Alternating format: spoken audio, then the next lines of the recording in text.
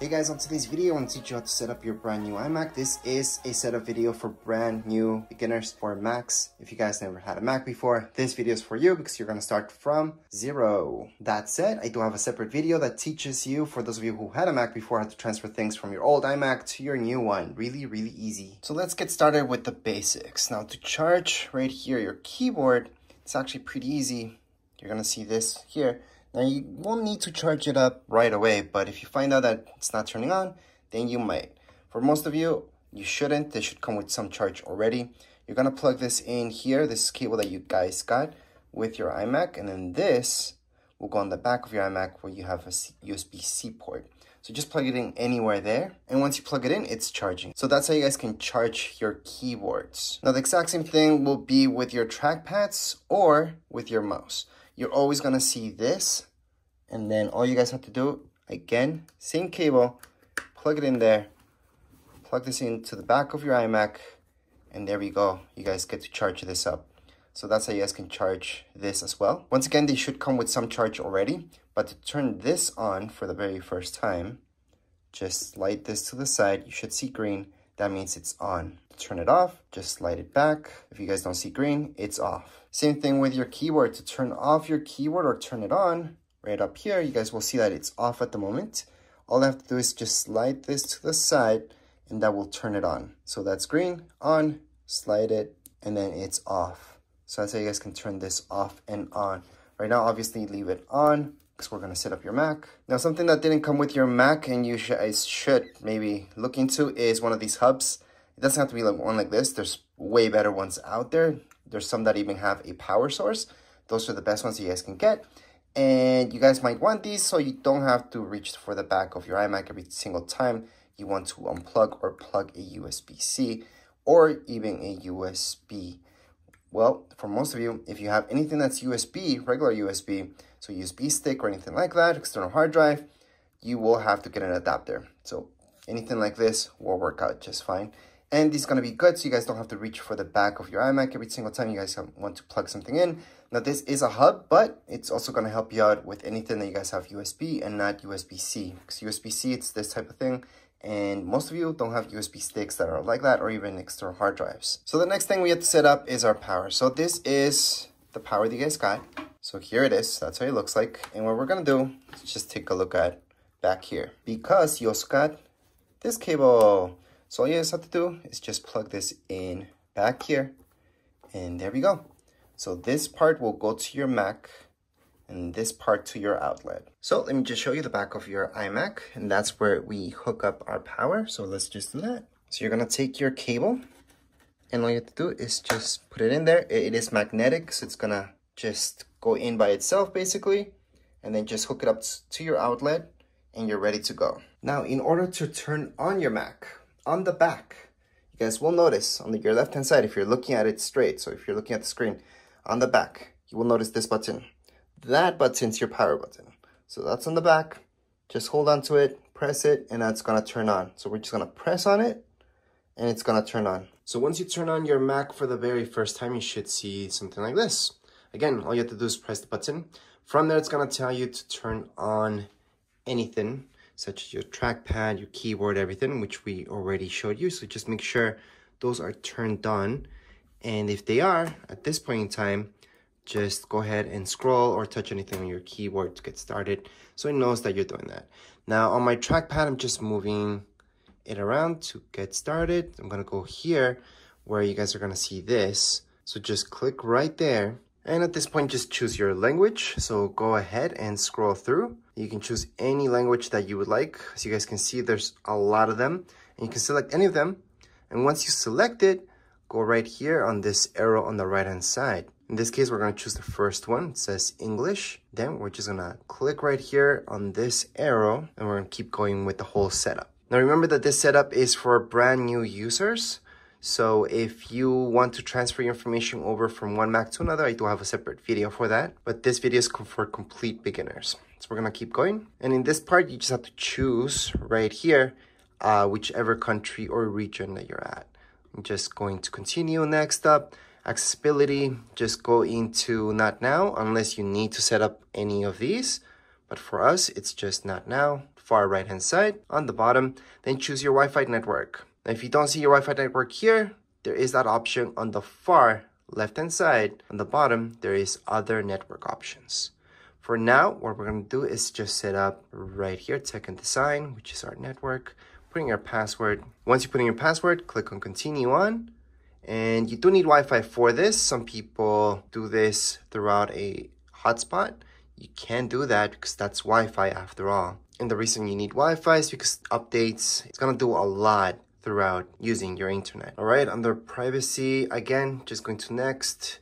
Then from here, if you had a Mac from before, this would be the part where I would tell you, hey, just choose Time Machine, and I already showed you how to do that. If you guys are from PC, if you're coming from that, you want to transfer anything over, you could choose that option. If you're coming from PC, I don't suggest using any of these options, just because all you have to do is just copy and paste your files into your Mac, and that's it. So that's if you're coming from PC. If you had a Mac, for sure use Time Machine. That's the best way to go. But of course, if you're brand new to this, then you don't need this. So you choose Not Now on the left-hand side, bottom left-hand side. From here, your iCloud. Okay, so if you don't have an Apple ID at this point in time, create one. So that's our option right down here below. You're gonna see create new Apple ID. However, if you don't want to import anything into your Mac, you don't want an Apple ID tied to it, you could set that up later.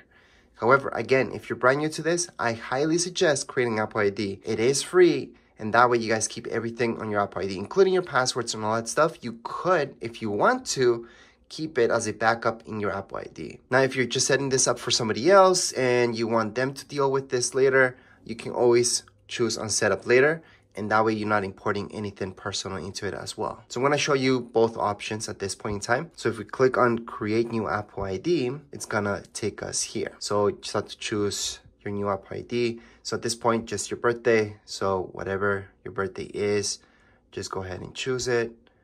And from here, scroll down just a little bit for me. Then I'm gonna go into continue on, putting your first name, last name, your email address. That means whatever email you guys have, Gmail, Hotmail, anything like that. Password, create a password. All right, so this will be your new password for your Apple ID. I highly suggest not using the same password that you use for your email. Just create a new one. And by the way, whatever email that you put up here, you're gonna use, that's gonna be your Apple ID. Then down here below, you're gonna see announcements. You can do a check mark there and then just go into next, but you don't have to. So that would be how you guys would create an Apple ID if you wanted to.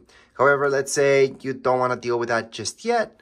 You can always go into setup later. So you would click there, you would use skip, and then you would keep going. Again, you do need an Apple ID to download anything onto your Mac. So if you guys want to download any apps from the App Store, you will need that Apple ID. So I highly suggest not doing this unless you're doing that.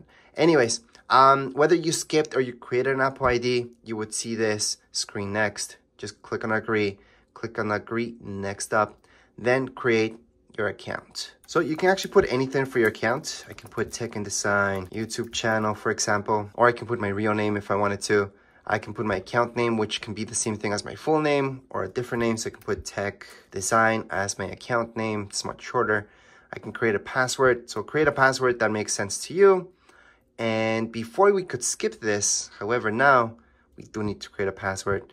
So I'm just gonna create something really, really easy. And you can always do a hint. So you can always give a hint for your password, or you can just skip that part. I'm just gonna skip that part, going to next. So on down here below, continue on. Almost everything that we're doing right now, we can change later on. So it's not a huge deal. However, some things are a little bit difficult to change, such as your account name. Your full name, not really, but your account name, because that's gonna be your folder and all that, your home folder. It's not difficult, but it's a hassle to do it. So it's better if you choose something that you really want at this point. So right now it's creating that account for us. And I highly suggest to enable your location services. That way you guys can use Google Maps and all that stuff without any problems. Actually, you can use the maps from Apple themselves without any problems and all that stuff. You can share your stuff or not. I'm going to share everything because I do want to improve my computer. And right here, screen time. This, I would suggest heading it up if this is for your kids. So you can set up right now screen time. However, for most adults that I know, they don't really care how much screen time they spend on their Macs because it's usually for work and that's it. So I'm gonna just put that setup later on the bottom left hand side. Siri is something that's for sure you're gonna use. And if you have an iPhone, you know how it works. You can say, hey Siri, and then it's gonna just go on and answer you. So you can enable hey Siri if you want or not. It's your choice. We're gonna teach you how to set it up, but you can always just uncheck this and just continue on. Right now, we're gonna just show you how to set this up. You can choose the voice. Hi, I'm Siri. Hi, I'm Siri. Hi, I'm Siri. So Choose the voice you'd like me to use. You can change it later in system settings. So this Siri voice is the most normal one, I would say. Not normal, but what we're used to is voice number 4. Or you can just let it choose for you. But in this case, we're just going to choose number 4. Continue on. And right now, you're just going to set it up. So we're going to go on to continue. Siri, how's the weather? Hey Siri, send a message. Siri, set a timer for 3 minutes. Hey Siri, get directions home. Siri, play some music. And that's it. So all you guys had to do was read what it told you, and that's it. So it recognizes your voice. We're going to continue on. You can share your audio recordings or not. A lot of people don't like this, so you can put not now, or you can share it. I'm going to share. Continue on. Touch ID. This is something that's on your keyboard. So all new keyboards have this. Older keyboards with older Macs do not have this. So you can choose to set this up later, or you can set it up now. And the way that this works, I'm going to show you. Here's the keyboard. So to set it up, it's going to tell us to put our finger there, and we're going to tap it several times. So as you guys can see on my screen, it's now being set up. I'm just going to tap it several times, and then I'm going to keep tapping. Just use the one finger. Keep tapping there, and you're just tapping. You're not doing a clicking sound, and you're just barely tapping it. You don't have to press down on it. Then you're going to see this continue on. So go ahead and continue. You can choose your look. So light mode would be what you're used to usually. Dark mode is exactly how this shows you. Everything's going to be dark with a dark background. For this video to work better, I'm going to have to use light mode. I personally like dark mode though. Or automatic, it's going to turn on light mode during the day and dark mode during the night. So it's better for your eyes. Well, softer for your eyes. We're going to continue on, and here we go. We're basically done with the whole setup, and the apps that you guys get on your Macs, the default apps, will be down here below. So let me just show you. In this view, it's a little bit easier to show you everything you guys get. So these are the default apps that you guys get immediately, and that's it. There's nothing else around it. Let me just open up this folder so you guys can see a little bit more. These are another few apps that you guys get, and that's it. So you don't get Microsoft Word, for example. A lot of people ask me if you get Final Cut Pro with it. No. But you do get iMovie, which is identical to Final Cut Pro. They're almost the same thing. And if you look at GarageBand, you get GarageBand, Apple TV. Well, that's just an app. It's a hub.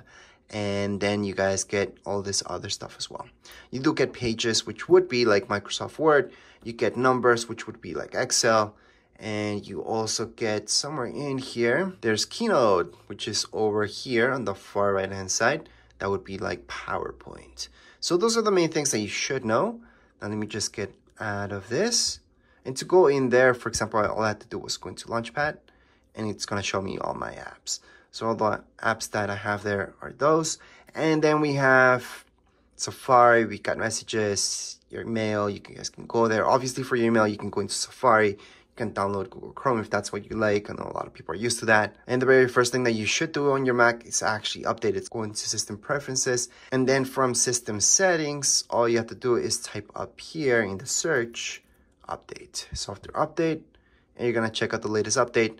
Click on Update Now.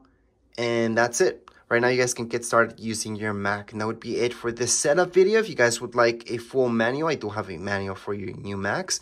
And I do have several reviews about other Macs as well.